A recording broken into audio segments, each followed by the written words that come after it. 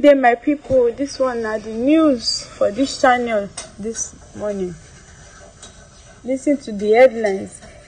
Justice Nyako is partisan, must step down from Nnamdi Kanu's case, Ipob says. Listen to the news in full. Ipob, which made the demand in a statement issued by its media and publicity secretary, Powerful, condemned what it described as the Nigerian government's political and judicial persecution of Kanu using Justice Nyako.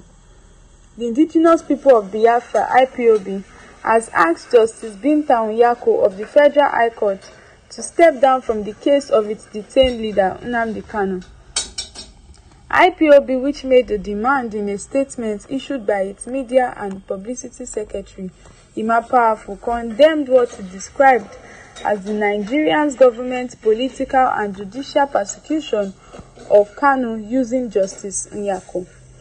According to Powerful, during the last court appearance of Mazi Nnamdi Kanu on April 17, 2024, Justice Binta Nyako openly threatened to adjourn the case indefinitely because she was not allowed the liberty to execute the scripted judgment against Mazi Nnamdi Kanu handed to her by the Nigerian government. The visibly angry judge, Nyako Çrïës, proved that she was highly compromised. She is being manipulated and controlled by the executive branch of the Nigerian government via the Ministry of Justice. Justice Binta Nyako has made herself an interested party in Mazi Nnamdi's case instead of being a non-partisan and unbiased judge.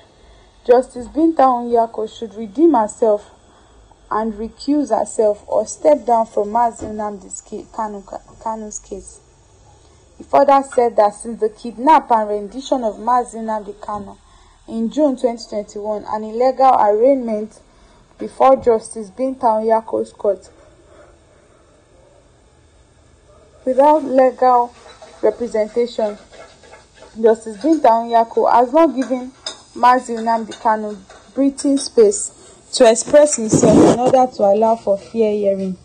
Even though the Supreme Court ruled that the Nigerian government committed an international crime in bringing Mazi Nnamdi Kanu back to Nigeria, and that the Nigerian military invasion of Mazi Kanu's residence on 14th of September 2017 was responsible for him fleeing, and that Justice Binta Nyako should not have revoked his bail. Justice Binta Nyako should have reinstated Mazi Nnamdi Kanu's bail and apologized to him for tampering with his fundamental human rights. No, she never reinstated Mazi Nnamdi Kanu's bail. Instead, she refused Mazi Nnamdi Kanu's fresh applications for bail or transfer from the DSS solitary confinement to a correctional center because she has a hidden hatred and agenda. The actions and antecedents of Binta Nyako indicated that she will rule against this innocent man for reasons best known to her. Powerful alleged that Justice Binta Nyako was handed an already scripted judgment and she's under instructions to jail Mazi Nnamdi Kanu. That's why she rejected every application to grant Mazi Nnamdi Kanu bail or transfer him to the correctional center, but insisted on accelerated hearing so she can deliver her agreed upon sentence with the federal government of Nigeria. And this is the news for today, as we see that Justice Binta Nyako has been asked to step down from Mazi Nnamdi case because, according to Ipob leaders, a spokesman representative that represented them, Powerful, said that she has been compromised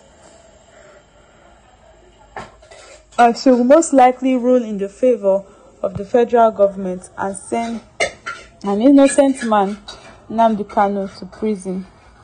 And this is the news for today. Don't forget to like this video, comment under this video, and subscribe to this channel to get more news from this channel.